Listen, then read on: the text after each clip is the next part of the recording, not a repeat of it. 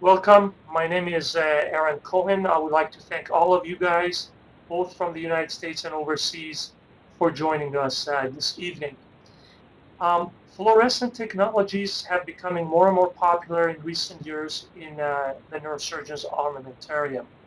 More specifically, fluorescein, ICG, and 5-ALA have become some of the three more common fluorophores that we use. Fluorescence is going to be a big part of neurosurgery, in my opinion. I'm a strong enthusiast, and I really believe that literally the future is going to glow under the operating room microscope. For this importance, I thought we'll start a series of web conferences and having a discussion regarding technologies that drive the fluorescent science or fluorescent science and how we can do better. I would like to start with my disclosures. The first one is that this is a talk that will include an off-label use of sodium fluorescein. What this means is that you can use sodium fluorescein for the purpose of brain tumors or vascular cases, as we'll talk about. You will not require an IRB if it's not for research. However, it's an off-label use. What's the agenda for this evening? The first part of the talk would be a brief review of current intraoperative fluorescent technologies for brain tumors. We're going to talk about advantages and disadvantages of fluorescein and 5-ALA and ICG. And we're going to talk about a new filter from Zeiss Meditech that will allow us to use sodium fluorescein.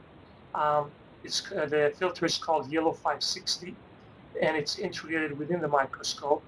And just like Blue 400, it gives you an ability to detect fluorescein at low levels and therefore be able to highlight or stain the tumor or the blood flow within the vessels. After that, we're going to go ahead and review some case presentations. It's nothing more really important than watching the video and how this works firsthand.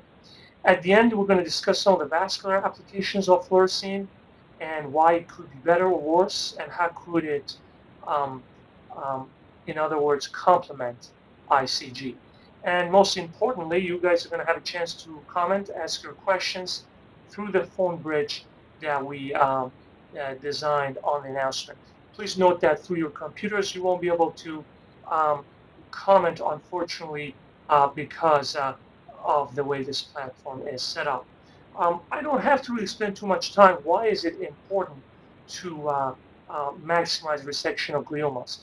First of all, we're talking about high-grade gliomas. They're 80% of primary malignant brain tumors. They're one of the most common causes of death among our patients, among brain tumor patients. Therefore, this is an important topic.